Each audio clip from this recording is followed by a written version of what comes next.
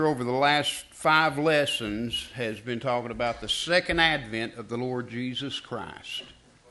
Well, when I was thinking about what should I teach about, well, guess what? I'm going to teach on the second advent. Last week he said that he had wrapped up his lessons for the time being on that.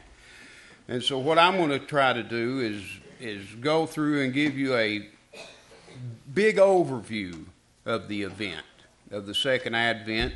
It'll be brief. It's going to be quick. We're really going to be moving. So I had to ask the Lord to teach me how to bridle my tongue, and he gave me a bridle. So here it is. So I'm going to restrict my remarks. You know what a blabbermouth I am.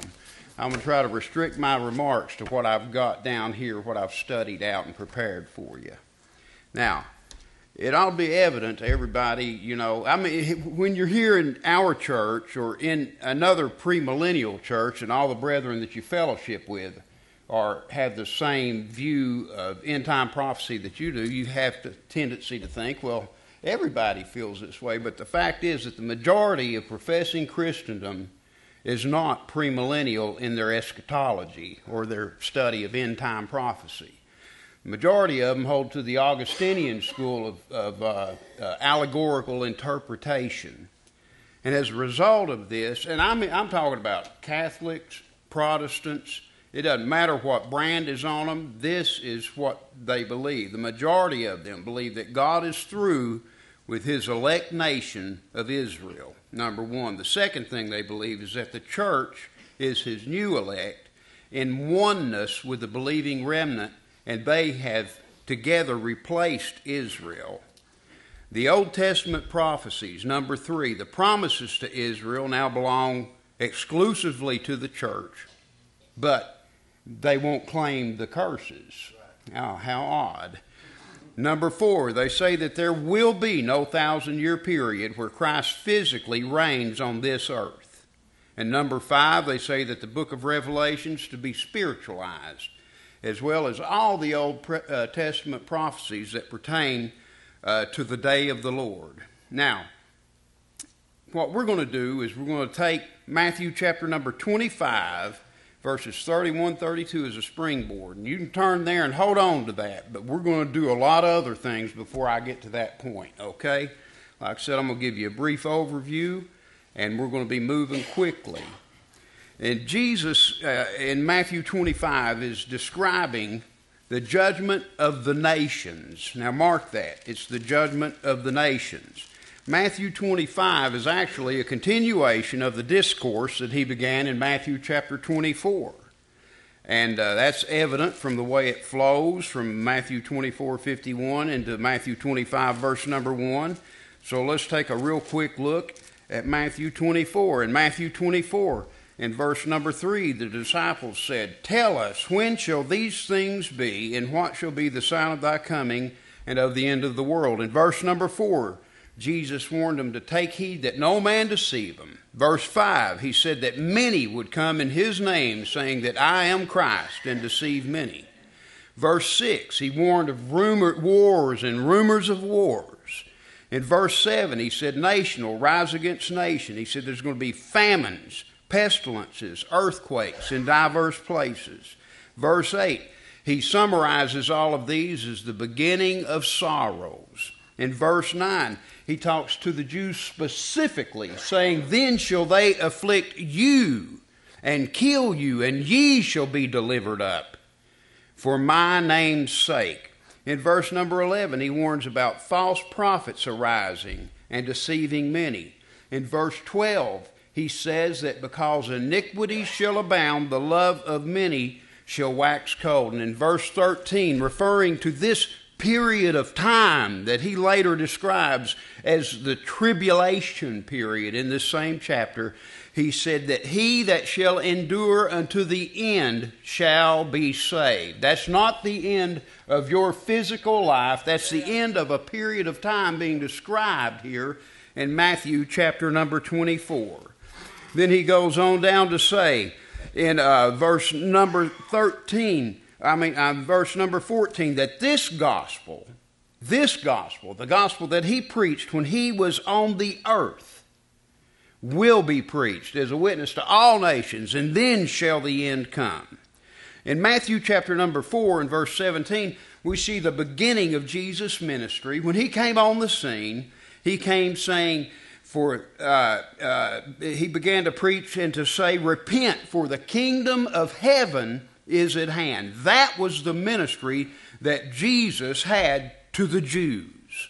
The mystery of the church had not yet been revealed. They didn't understand, even though it was contained in the Old Testament. Their eyes hadn't been opened. They hadn't been enlightened to that fact.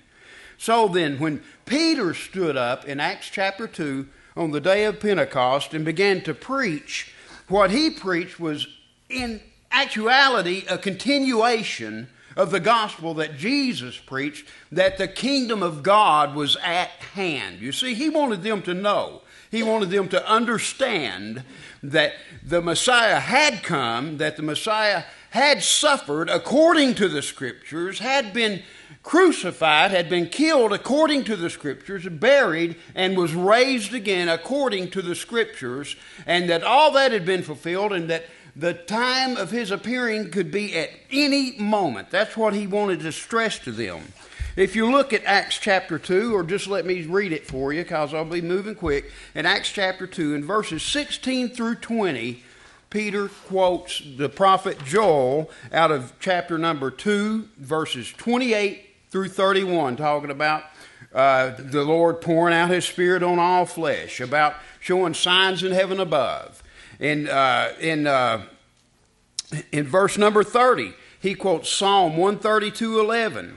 Verses 34 and 35, quotes Psalm 110:1. You see, he is going back to Old Testament prophecies and bringing them into his message to show Israel that Messiah had indeed come, that he had indeed borne the iniquity of Israel, and that he indeed was about to make his advent to be the king of the earth, and that is what the Israelites, what the Jewish believers all expected throughout the entirety of the first century. They looked universally for the second advent of the Lord Jesus Christ. It was their daily expectation that Jesus would come again for them. That's what they were looking for him to come, to set up his kingdom and to rule and reign in righteousness on this earth. You see, Peter had not learned about the mystery of the church. He'd not been taught this yet. That was a revelation that was given to the Apostle Paul, and Paul wrote about it in Romans 16:25 and 2 Corinthians 11:4 and Galatians chapter 1 verse 6 through 12 about how that the Lord gave him a specific mystery. He revealed to him the gospel that he preached, and it was separate from what anyone else had received prior to this revelation. In Galatians 2:7, he speaks of the same thing, and in Ephesians 3:1 through 7, and Philippians 4 and 15. If you take the time to look up those references, and I'll give them to you, you'll begin to see that there is a distinct difference in God's dealings with Israel under the Old Covenant and his dealings with the church under the New Covenant.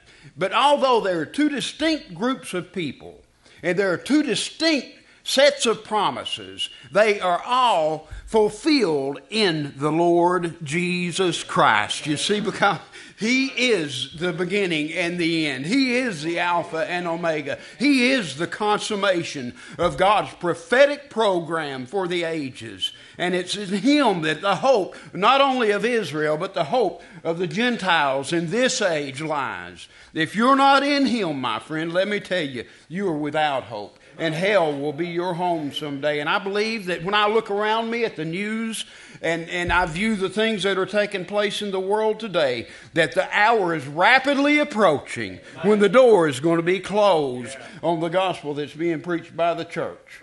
And you're going to enter into the tribulation period, and I'm telling you, you probably ain't going to make it, buddy. If I were you, I'd get right today. Now, remember the question that the apostles put to Christ in Acts chapter 1, verse 6 and 7.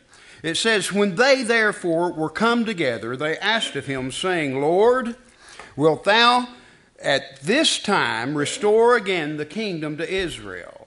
And he, Jesus, said unto them, It is not for you to know the times or the seasons which the Father hath put in his own hour. You see, the Lord didn't say, no, boys, you don't get it. All that stuff is allegorical. It doesn't really mean what it says. You've got to be spiritual minded to understand it. No. You see, the problem is that most people, what did Pete Ruckman used to say? He said the Bible isn't hard to understand. It's just hard for most people to believe, and that's the problem, man. They don't want to believe the Word of God as it is written. They don't want to take the time to do what God commanded us to do. In Isaiah 28, 10 through 13, he said that the Word of God was to Israel, line upon line, precept upon precept, here a little, there a little. And ended up that little passage there by saying that the reason he did that is so that they might go forward a little bit and stumble and be taken. It's so that the presumptuous cannot hope to understand what the Bible says, but the meek and the humble and those who are submissive to God's Word, it'll be clear to them. In 1 Corinthians 2:13, he said that we have to compare spiritual things with spiritual, and that's what we're going to do today. You see, we have to realize that the Bible was not simply written for a bunch of people in the 21st century. The Bible encompasses all of history and is addressed to all of humanity and addresses every problem, every situation, every ill that has ever come upon mankind. And it's so presumptuous of us to think, well, this is just for us and nobody else matters behind us and nobody before us matters or after us will matter. It's to us. It's not so. It's not so. Look. The Jews, as I was saying, they universally looked for the second coming of the Messiah. At home, I've got a copy that Harold Shersky used to own the deli downtown. I can't remember the name of the joint on Gay Street. Man, it was a good kosher deli, though. Old Harold Shersky, he's an 80-something-year-old Jew. He gave me a Jewish high holiday prayer book. And that thing's got transliterations in it, so I'm able to read some of it. And it is full of prayers for the second advent of the Messiah.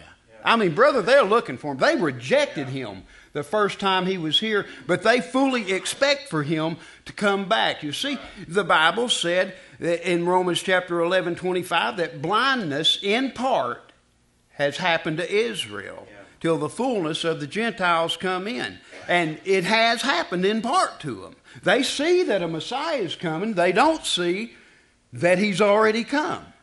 They see that he's going to reign. They don't see that he's to suffer. In 2 Samuel chapter 7, verse 12 through 16, the Bible says, and when thy days, speaking to David, it says, and when thy days be fulfilled, and thou shalt sleep with thy fathers, I will set up thy seed after thee, which shall proceed out of thy bowels, and I will establish his kingdom. Okay, now that's got a dual application. That's to Solomon, and that's to Jesus. But when you get on down into the rest of the passage, you'll see that some of them only have application to Jesus, and some only have an application to Solomon. Well, the second verse there, 13, has a dual application. He shall build an house for my name, and I will establish the throne of his kingdom forever. Solomon built the temple of the Lord. He wouldn't allow David to do it because he was a bloody man, a man of war. What's Jesus doing right now? Why, brother, he's building a church. He's building a temple of the Lord. He's building a spiritual habitation of the Most High God. And if you're in him, you're in it. And he's in you. Hallelujah. Bro, man, I mean, that's good. That's good. In verses 14 through 15, these two apply to Solomon. He says, and to Jesus in a sense, that I will be his father and he shall be my son. But then you go on to the next line, which says, if he commit iniquity, we know that can only be Solomon. I will chasten him with the rod of men and with the stripes of the children of men. But my mercy shall not depart away from him as I took it from Saul, whom I put away before thee. That's Solomon. But in verse 16 he says, and thine house, David, your house, and your kingdom shall be established forever before thee. Thy throne shall be established forever. And when that throne is established forever, it will be with the Lord Jesus Christ sitting upon it. The Lord said to David in Psalm 132:11, the Lord has sworn in truth unto David, of the fruit of thy body shall I, the Lord, capital L, capital O, capital R, capital D, shall I, Jehovah, sit upon thy throne. Brother, that ain't Solomon. That ain't Solomon. Amen. Now, the promise is reaffirmed in the New Testament, and Luke wrote about it in chapter 1, verse 31 through 33, when he said, and behold, thou shalt conceive in thy womb, and bring forth a son, and thou shalt call his name Jesus. He shall be great, and shall be called the Son of the Highest. And the Lord God shall give unto him the throne of his father David. And he shall reign over the house of Jacob forever, and of his kingdom there shall be no end. Right. In these verses, the promise is that the throne of David will be established forever with Christ sitting upon it, ruling over Israel and the earth as their king. Now, let's look at what the Lord said about David's throne back in the days when it was first established. In 1 Chronicles 29:23, this is when when Solomon is anointed king for the second time. This is what the Word of God says about it. It says, then Solomon sat on the throne of the David? No. On the throne of the kingdom of Israel? No. On the throne of the Lord. Capital L, capital O, capital R, capital D. That's Jehovah, on the throne of the Lord as king instead of David his father, and prospered, and all Israel obeyed him. You see, Israel was a true theocracy, the only one that's ever existed on the face of this earth. God was their king, and he ruled through his judges. The judges began to apostatize, to sin, to turn aside from the commandments of the Lord. And because of this, Israel got dissatisfied with the way things are going. Instead of beseeching God for better judges, they besought him for a king like the nations around him. So he gave them a king. They picked one out. They said that they picked out Saul, head and shoulders above every man. They picked him out based on his appearance. He just looked regal. He looked like a king. They thought, this is it. And sadly, though, as is always the case, when you choose a man based on his fleshly attributes, things go wrong. Amen, amen, amen. You see, God chose him a king differently after Saul had made a mess of everything. Saul, he took his prophet. He took Samuel, and he sent him down to see the sons of Jesse. And he's there, and here they come. 7 of them come walking before him. Man, I mean, big, goodly men, strong men. Any of them could have been a king. And God said, nah, I don't want any of those. You see, because God doesn't look on the outward appearance. He looks on the heart. And while that is a comfort in some situations, most of the time with me, it scares me to death. Because, yeah, God does know your heart. And if you realize that, you'd guard your heart a little more carefully than you do. Amen? But David was a man after God's own heart. That's what it said in 1 Samuel 13, verse 14. And as such, he was acceptable to the Lord. And through this man, God would establish his throne. Now, this throne is an earthly throne. It is a literal throne. And it is an unending throne. What greater assurance could have been given for this than the promise that was given in Psalm 132:11 when God said that I'll sit on your throne to David. I mean, you can't get any more sure or secure than that when it comes to a promise. Now, some people, the amillennialists, would in particular say that Jesus is sitting on that throne right now, but the fact of the matter is that he is not sitting on the throne of his glory today. He is not ruling and reigning as a king today. The Bible says in Revelation 3:21 that to him, Jesus speaking, he said, to him that overcometh will I grant to sit in my throne, even as I also overcame and am set down with my Father in his throne. Today, the man, Christ Jesus, is seated at the right hand of the throne of God. Not beside it. Brother, he's there with God, sitting with him, equal with God, worshipped as God, as the angels and the 24 elders and all the different creatures in heaven bow down and worship before them. He's there. He's there. But he has another throne that he is to occupy, and he'll do that, I believe, within our lifetimes. The Bible says that he is presently engaged in the office of a high priest. That's why in Hebrews chapter number 4, verse 14 through 16, it talks about us being able to come boldly to the throne of grace, to come boldly before our high priest at the throne of grace, that we may obtain mercy and find grace to help in the time of need. That he's not yet received his kingdom should be evident, because in Revelation chapter 1 and verse number 5, it said, John wrote that what he's writing is from Jesus Christ, who is the faithful witness, the first begotten of the dead, and the prince of the kings of the earth, unto him that loved us and washed us from our sins in his own blood.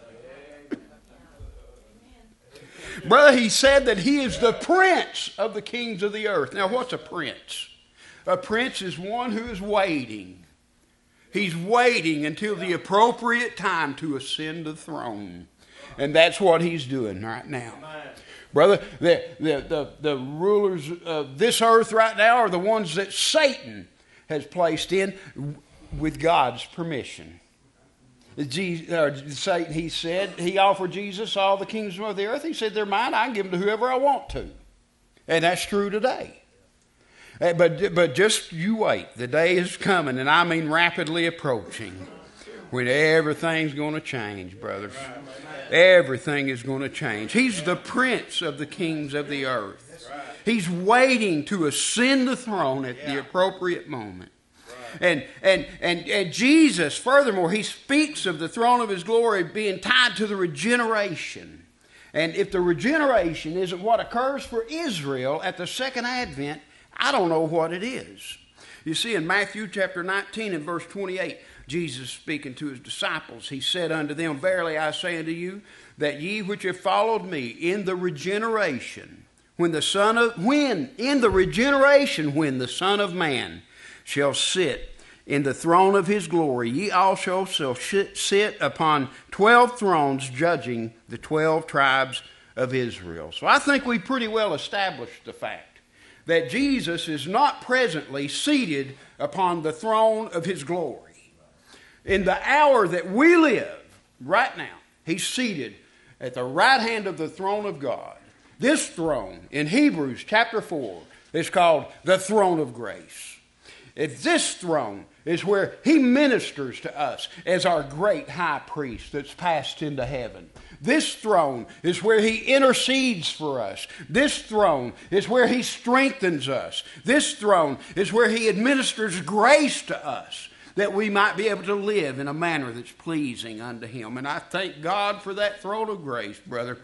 Oh, Lord, if it wasn't for that, God would have squished me like a bug long ago.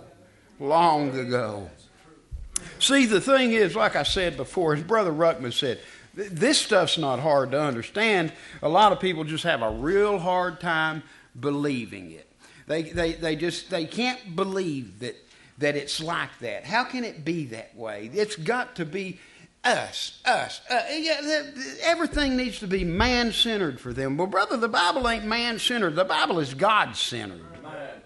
Amen. And that has to do with salvation also. A lot of people have the mind that salvation's all about them. No, it ain't. It's all about him. Amen. It's not so you can get heaven. It's so he can get glory. You getting heaven's a byproduct of it. Amen. He didn't do it to make you feel better. He did it to make manifest the riches of his grace in the Lord Jesus Christ. In Revelation chapter 1:7, talking about the second advent, it says, Behold, he cometh with clouds, and every eye shall see him, and they also which pierced him, and all kindreds of the earth shall wail because of him. Even so, amen. Now, what I've read to you there sets the second advent as distinct from the catching away of the church that's found in 1 Thessalonians chapter 4, 1 Corinthians chapter number 15, because at the catching away he comes, at the catching away he comes for the saints. At the second advent he comes with the saints, according to Revelation 19:14 and Jude 14. The second advent follows a time of great tribulation, according to Matthew 24, 21, and 22. And it's got a particular significance for the nation of Israel, not the church. At this time, at the time of the second advent, the national salvation of Israel will take place that Paul spoke of in Romans chapter number 11, and that's spoken of by the prophet Zechariah in Zechariah chapter number 12. He said in verses 9 through 11, And it shall come to pass in that day that I will seek to destroy all the nations that come against Jerusalem, and I will pour upon the house of David and upon the inhabitants of Jerusalem the spirit of grace and of supplications, and they shall look upon me whom they have pierced, and they shall mourn for him as one mourneth for his only son, and shall be in bitterness for him as one that is in bitterness for his firstborn. In that day shall there be a great mourning in Jerusalem, as the mourning of Hadadrimmon in the valley of Megiddon.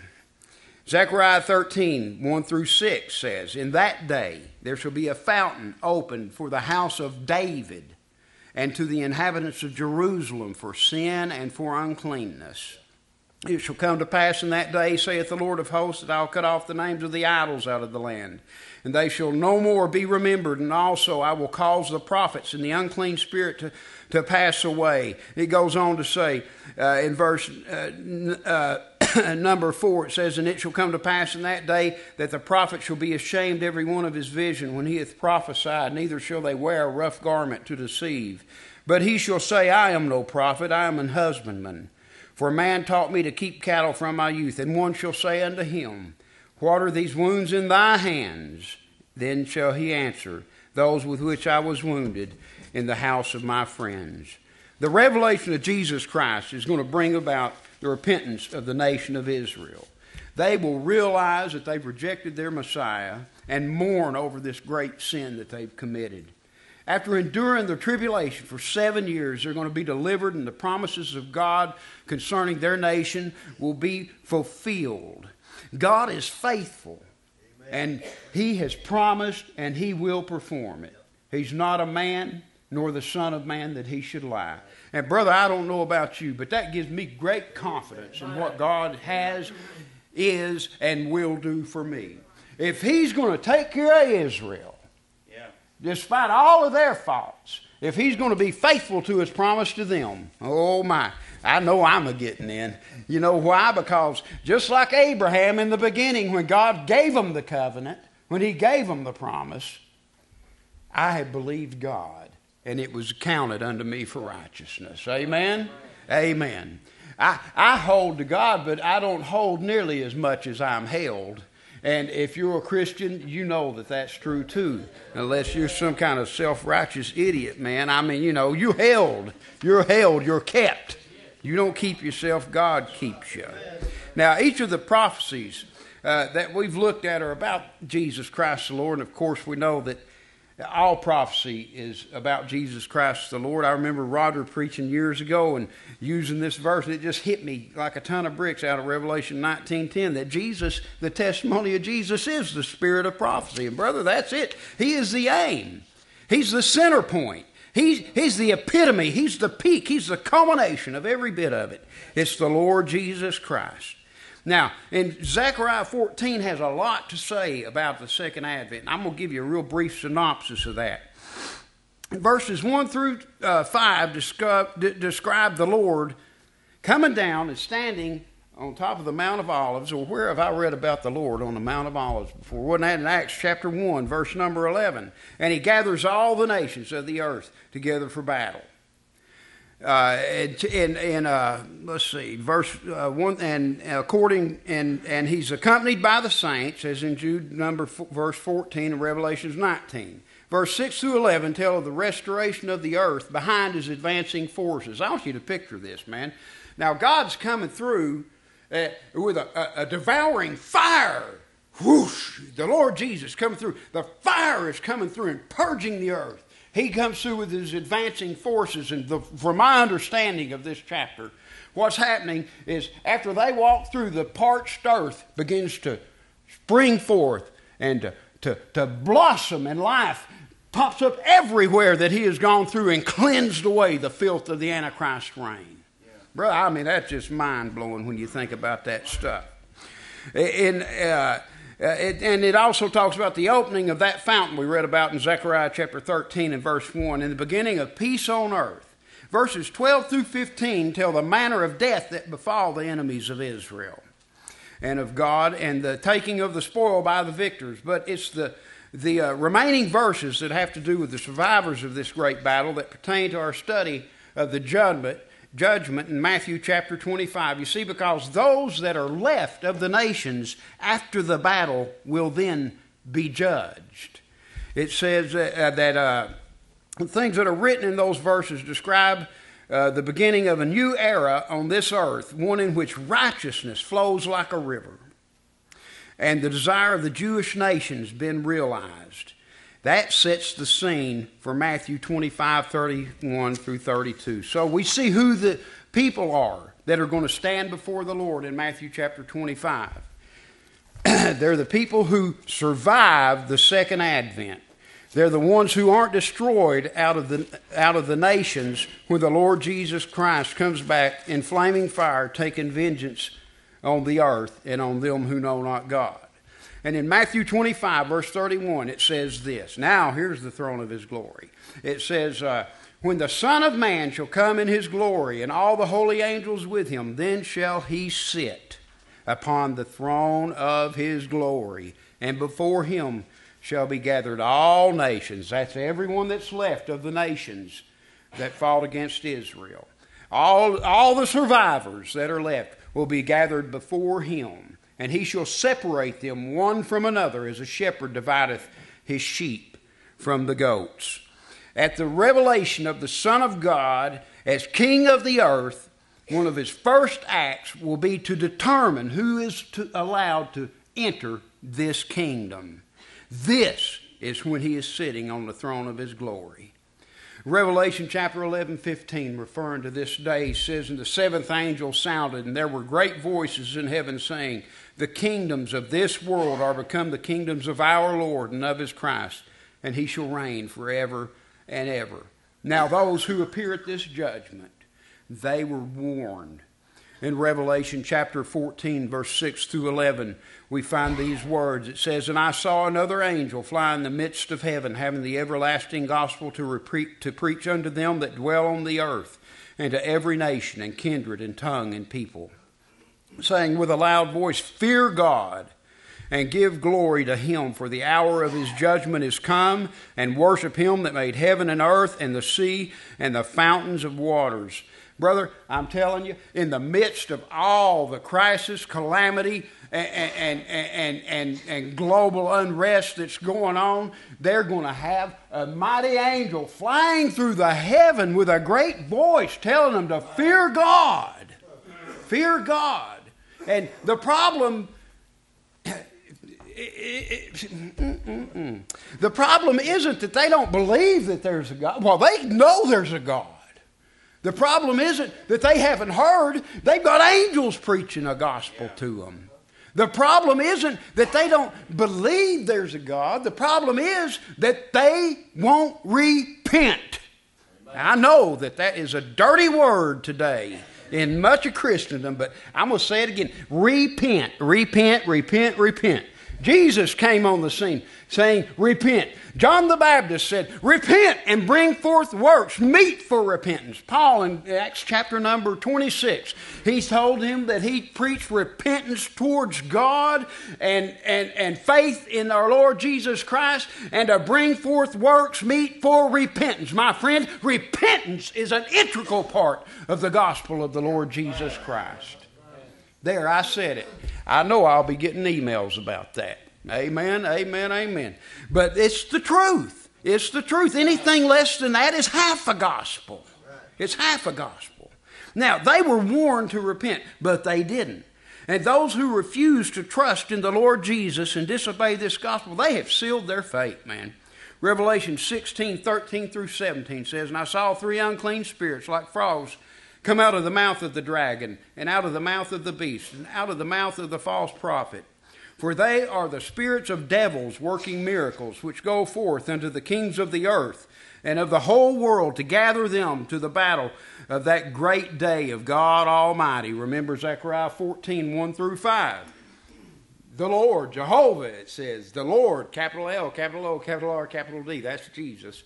He comes down. He stands on the Mount of Olives. He gathers all the nations against him to do battle. That's what this is talking about. For they are the spirits of unclean beasts, spirits of devils working miracles, which go forth unto the kings of the earth and of the whole world to gather them to battle to that great day of God Almighty. And it says, behold, I come as a thief. Blessed is he that watcheth and keepeth his garments, lest he walk naked and they see his shame. He gathered them together into a place called in the Hebrew tongue Armageddon. The 7th angel poured out his vial into the air, and there came a great voice out of the temple of heaven from the throne saying, it is done. And those who are left from this battle are the ones that must stand before Christ at the throne of his glory. This is the general judgment that everybody mistakes for the white throne judgment. They are not the same. They are not the same, and I can tell you why. In Revelation chapter number 20, the people who are judged there are the dead. In Revelation chapter number 20, when they are judged, heaven and earth have fled away. The judgment in Revelation chapter number 20 is based upon what is recorded in books that are opened. This judgment is not the same. It's not the same. Those the ones who stand there on the Lord's right hand that I read about earlier, they're the ones who obeyed the everlasting gospel. They're the ones who overcame the beast by the blood of the Lamb and the word of their testimony. They loved not their lives unto the death, as recorded in Revelation chapter 12:11. All those who receive the mark of the beast are going to be destroyed in the battle spoken of in Zechariah chapter 14:1 through 15. Revelation 19:11 through 21. Joel chapters 2 and 3. 2 Thessalonians chapter 1, 7 through 10. And Jude verses 14 and 15. And on and on and on it goes. But in Matthew 25:33 through 40, it says, and he shall set the sheep on his right hand, but the goats on the left. Then shall the king say unto them on his right hand, come, ye blessed of my Father, inherit the kingdom prepared for you from the foundation of the world. For I was an hungered, and you gave me meat. I was thirsty, and you gave me drink. I was a stranger, and you took me in. Naked, and you clothed me. I was sick, and you visited me. I was in prison, and you came unto me. Then shall the righteous answer him, saying, Lord, when saw we thee an hungered, and fed thee, or thirsty, and gave thee drink? And when saw we thee a stranger, and took thee in, or naked, and clothed thee? Or when saw we thee sick, or in prison, and came unto thee? And the king shall answer and say unto them, verily I say unto you, insomuch as you have done it unto one of the least of these my brethren, you've done it unto me. Right. They're being judged based on how they treated Israel. Right. Israel, the children of Abraham, Isaac, and Jacob.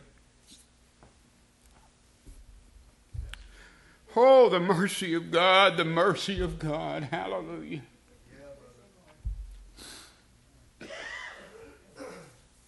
They're the apple of his eye, brethren. These Jews are the kinsmen. He's called them his brethren. They're his kinsmen according to the flesh, because in Romans chapter 1 and verse number 3 that it says that Jesus was made of the seed of David according to the flesh, but proven to be the Son of God with power by the resurrection from the dead. Man, I mean to tell you, Jesus, he loves those Jews.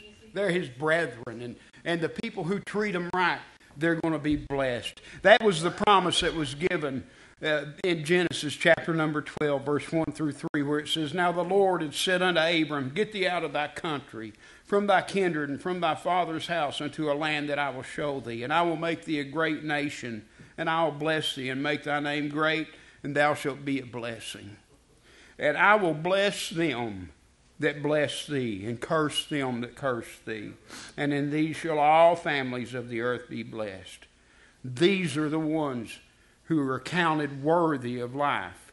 And they're the subject of the last part of Zechariah chapter number 14, where it says, starting in verse 16, And it shall come to pass that every one that is left of all the nations which came against Jerusalem shall even go up from year to year to worship the King, the Lord of hosts, and to keep the Feast of Tabernacles. And it shall be that whoso will not come up of all the families of the earth unto Jerusalem to worship the King, the Lord of hosts, and even upon them there shall be no rain. And if the family of Egypt go not up and come not up that have no rain, that shall be the plague wherewith the Lord will smite the heathen that will not come up to keep the Feast of Tabernacles. This shall be the punishment of Egypt, and the punishment of all nations that come not up to keep the Feast of Tabernacles. In that day there shall be upon the bells of the horses holiness unto the Lord. And the pots in the Lord's house shall be like the bowls before the altar. These are physical men and women, living, breathing, fleshly men and women living in a physical kingdom, who have to go to the tree of life for their healing, who have to go there for their sustenance, to get their eternal life. See, they don't get salvation. They don't get eternal life like we have it. We have Jesus. He that's joined unto the Lord has become one spirit. We have him who is life, abiding within us, and we're joined together with him. It says we're flesh of his flesh and bone of his bone in the book of Ephesians chapter number 4. It's a great mystery, but I speak concerning Christ in the church is what Paul said. But these people, they are still living, even in this blessed time of the millennium, under the curse of Adam. How can I say that? Well, because at the end of the millennium, the devil's loosed for a season, deceives the nations, he gets up an army, and they go to fight God again. Yep. Brother, I'm telling you, they ain't like us. They're not like us. These are who we rule and reign over in the kingdom on the behalf of the Lord Jesus Christ. But this time is the fulfillment of the everlasting covenant that God gave to Abraham in Genesis chapter 12. Now, let's look at the second advent one more time so we can tie it all together. I believe I've just got time to do this. In 2 Thessalonians chapter 1, verse 7 through 10, it says, And to you who are troubled, rest with us when the Lord Jesus shall be revealed from heaven with his mighty angels in flaming fire, taking vengeance on them that know not God, and that obey not the gospel of our Lord Jesus Christ, who shall be punished with everlasting destruction from the presence of the Lord and from the glory of his power, when he shall come to be glorified in his saints and to be admired in all them that believe, because our testimony among you is believed in that day. A parallel passage is found in Isaiah 66, verses 15 through 18. For behold, the Lord will come with fire, and with his chariots like a whirlwind, to render his anger with fury and his rebuke with flames of fire. For by fire and by his sword will the Lord plead with all flesh, and the slain of the Lord shall be many. They that sanctify themselves and purify themselves in the gardens behind one tree in the midst, eating swine's flesh, and the abomination and the mouse shall be consumed together, saith the Lord. For I know their works and their thoughts. It shall come that I will gather all nations in tongues, and they shall come and see my glory. Ezekiel chapter 20, verse 33 through 42. I'm not going to read the whole passage, but give you an idea. As I live, saith the Lord God, surely with a mighty hand and with a stretched out arm and with fury poured out will I rule over you. And it goes on to say down here, let's see, verse 37, and I will cause you to pass under the rod, and I will bring you into the bond of the covenant, and I will purge out from among you the rebels, and them that transgress against me. I will bring them forth out of the country where they sojourn. They shall not enter into the land of Israel, and ye shall know that I am the Lord. Well, who's holding the rod they're passing under? Why, Revelation chapter 12, verse 5, speaking of the woman who is Israel. And she brought forth a man-child who was to rule all nations with a rod of iron. And her child was caught up unto God and to his throne. Brethren, that can be nobody. No, there's nobody else in the history of man that qualifies to meet that criteria but the Lord Jesus Christ. Amen. And then he goes on. In Joel, he says, proclaim ye this, in chapter number 3, verse 9, proclaim ye this among the Gentiles, prepare war and wake up the mighty men, let the men of war draw near, let them come up.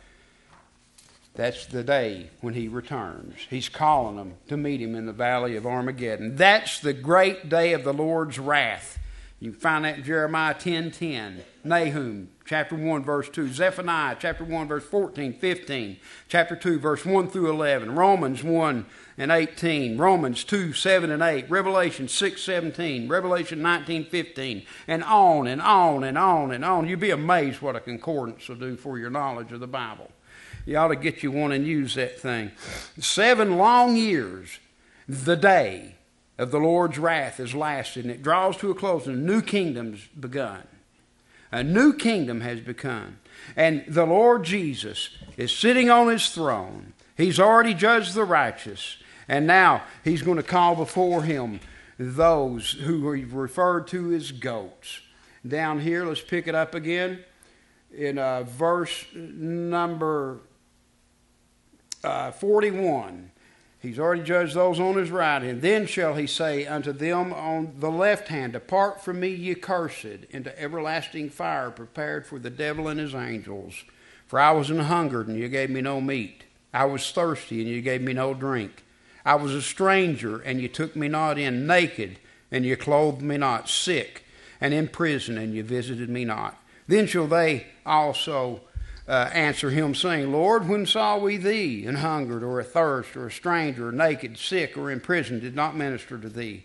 Then shall he answer them, saying, Verily I say unto you, inasmuch as you did it not unto one of these, one of the least of these, you did it not unto me. And these shall go away into everlasting punishment, but the righteous into life eternal. Brethren, there is no general judgment that fits the white throne judgment scene. That's the general judgment of the survivors of the second advent of the Lord Jesus Christ. I've tried to give you a real brief overview of his second advent, and believe me, I have just barely scratched the surface. There are hundreds and hundreds of verses that have to do with this subject. And I want to tell you now, it's a very, it's a purifying. What did John say? Every man that hath this hope within him purifieth himself, even as he is pure. You study this thing and you look at the world events. You look at where we're at in history. And brother, it's going to make you want to reach down and knock the dirt off your shoes, so to speak. You know, make sure your hair's right. Be ready. Be ready.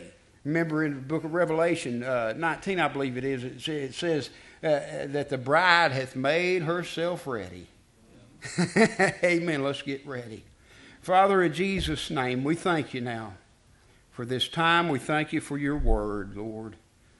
I know that I moved quickly, but God, we have the advantage of being able to listen to tapes or CDs or whatever of it so that people can run the references I've given.